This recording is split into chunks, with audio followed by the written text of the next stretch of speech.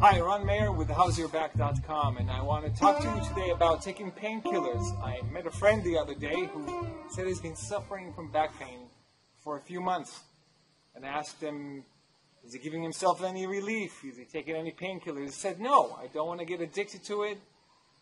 I don't want to hurt my liver, but it's important.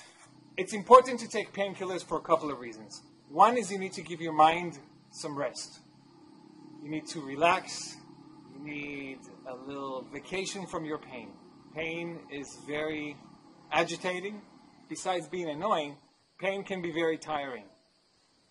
The second point is that you need to give your body some rest. You need to take a break.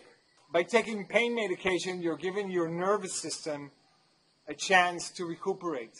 By having constant pain, permanent pain all the time, the pathways of the nervous system can establish a permanent pathway, and you want to break it up.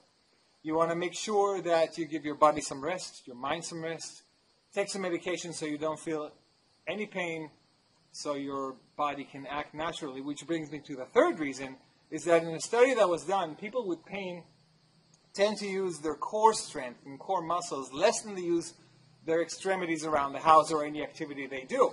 So what happens is that when you want to reach for something, instead of using your core muscles and reaching for something, people with back pain use more their legs and their arms, and thereby weakening even further their core muscles, which you need to strengthen.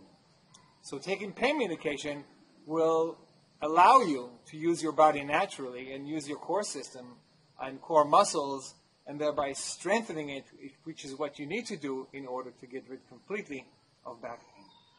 And we'll talk about that in another video of how to and what you should do to strengthen your core.